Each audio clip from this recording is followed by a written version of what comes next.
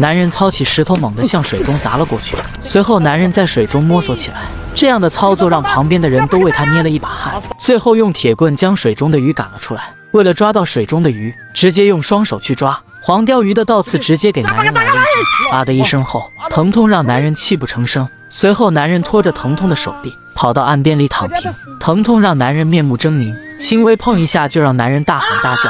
最后被3个大汉抬着回家治疗。为了报一针之仇，水中的黄鲷鱼一一被男人砍掉了尾巴。不仅蓝点黄鲷鱼是他们狩猎的对象，连狮子鱼和河豚也是他们捕捉的目标。一大早，小男孩就来到了住在海边的小舅子家里。小男孩为了能让他快速醒来，猛地将小舅子拽了起来。被惊醒的小舅子一脸懵逼地看着自己的外甥。早上的海水已经退去了许多，也是赶海的最佳时机。带好鱼叉和胶桶，就向着海边走去。来到浅滩里，发现了一只螃蟹搁浅在水坑中。为了能抓住螃蟹，利用刀子按住它的头部。经过一轮的操作，最终螃蟹被赶到岸上给制服了。螃蟹是他们今天第一个收获到的海鲜。继续沿着海边寻找渔获，岸边的一个小洞穴引起他们的注意。为了防止被螃蟹夹到手，只能利用刀子将里面的螃蟹赶出来。被赶出家门口的螃蟹只能束手就擒。此时他们已经抓到了2只螃蟹，还有一些小海螺。这种搁浅在岸边的小海螺也是非常美味的。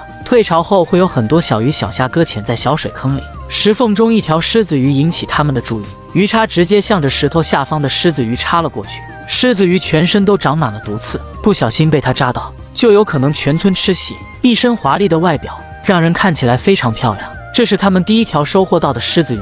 小舅子也展示了用石头砸鱼的技能，被砸到的狮子鱼直接在水中翻起了肚皮。为了能将被砸晕的狮子鱼拿上来，也是一件比较困难的事情。狮子鱼每一根毒刺都会带有剧毒，经过一轮的折腾，利用刀子插进狮子鱼的嘴巴，直接将鱼挑了起来放到桶里。随后小舅子又展示了石头砸鱼的技能。这一幕就是视频刚开始发生的情节。仗着自己手上戴着白手套，就以为能将水中的黄鲷鱼拿捏住，而黄鲷鱼只不过是被他砸晕过去而已。清醒过来的黄鲷鱼直接给他来了一针。黄鲷鱼的尾部针刺是有毒的，特别是蓝点黄鲷鱼是最毒。小哥只能跑到岸边上享受疼痛带来的酸爽，疼痛到了极致，而哭喊声就已经无法表达其疼痛的程度，只有面部狰狞还有极小声的哀嚎声才能表达其中的含义。为了帮小哥报一针之仇，他们继续赶海捕捉黄鲷鱼。刚才那条黄鲷鱼已经躲在水草之中，小男孩拿着鱼叉缓慢的靠近，黄鲷鱼还没反应过来就直接被插了。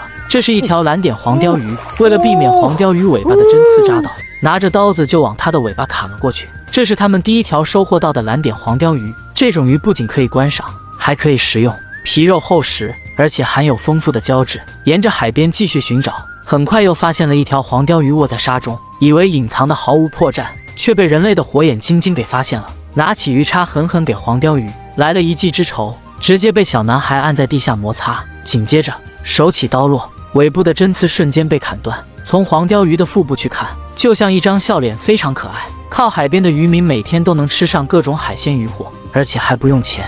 凡是遇到能吃的海鲜，都是他们狩猎的对象。前方又发现了一条黄鲷鱼，被惊吓到的黄鲷鱼瞬间跑开，无论它怎么跑也跑不出潜水坑里的范围内。小男孩在最佳的时机将鱼叉甩了出去，2记鱼叉过后将黄鲷鱼拿了起来。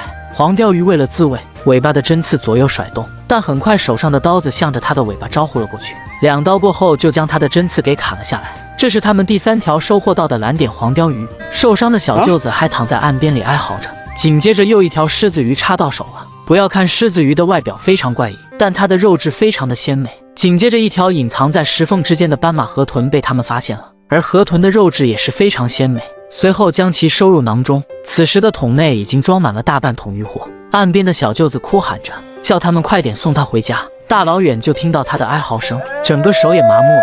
刚碰到他就嚎啕大哭，就像要吃席的样子。作为大哥只能背着他回家，一路上哀嚎不断，疼痛也让他行走不便。小舅子最终在3人的帮助下给送回了屋内，疼痛让他的哀嚎声响彻云霄。收获到的渔获也开始处理，用剪刀将狮子鱼的毒刺剪掉。在村里请来了一位有名的医师，利用特制的药水涂抹伤口后，再利用棕榈叶包扎起来。